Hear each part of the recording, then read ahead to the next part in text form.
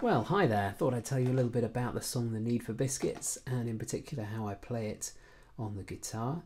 I wrote this song on the piano, and then I sort of realised that if I was ever going to do it at gigs, I'd have to work out how to play it on the guitar as well, because I didn't always take a piano to gigs in those days. Pianos are quite big, aren't they? So yeah, this is The Need for Biscuits. It's in the key of G, but I'm playing it sort of with an E shape. So I've got a capo on the 3rd fret. So the introduction goes like this. I'll basically explain to you a little bit about how to play it, but mostly if you watch my fingers, you'll hopefully realise. So I'm starting with this kind of shape, which is part of that sort of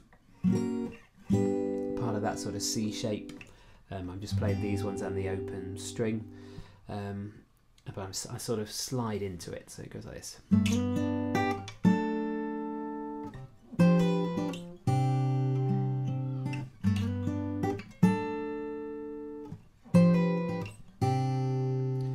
So yeah, so we've got this kind of chord, and then the second chord is this one, which is basically a kind of D over F sharp chord, and then this is kind of a D shape but moved up there,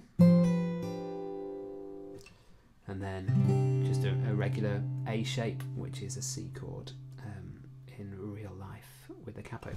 So that's how that bit goes, and then basically the first kind of verse is around that sort of thing, so it goes like this. When I feel the need for biscuits, I'll reach for my biscuit tin.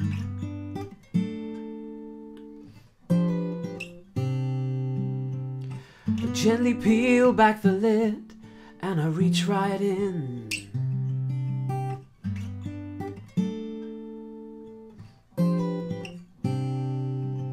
I find that it is empty with only crumbs inside.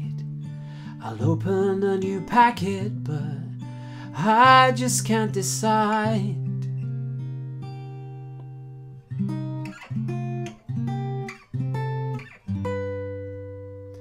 So yes, that's vaguely how we play that one. You've got to be a little bit careful with your fretting, and so you don't pull any strings out of tune, as I occasionally did there.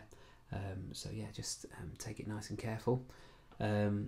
Yeah, so it's mostly these chords, and then we get to the second half where we get the F sharp minor shape, the E over G sharp shape, the A and the B, and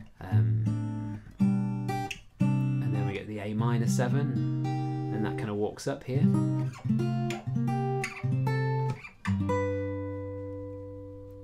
And then we're into the main bit of the song, which goes like this. There's Garibaldi and fig rolls too. Bourbons are tasty but not too good for you. But chocolate digestives are the stuff of dreams. Strangely some prefer the custard creams. So mostly there's a few kind of jazzy sort of chords there. That's kind of a nice sort of E6 and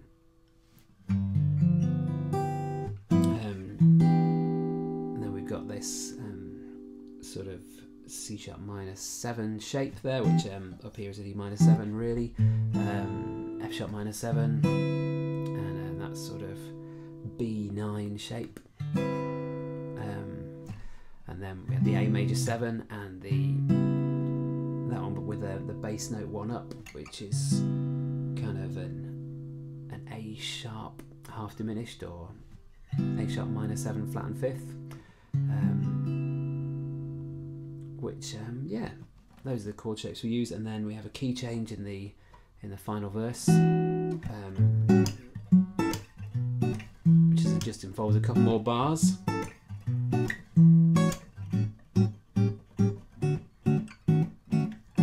Buy myself a packet of ginger nuts.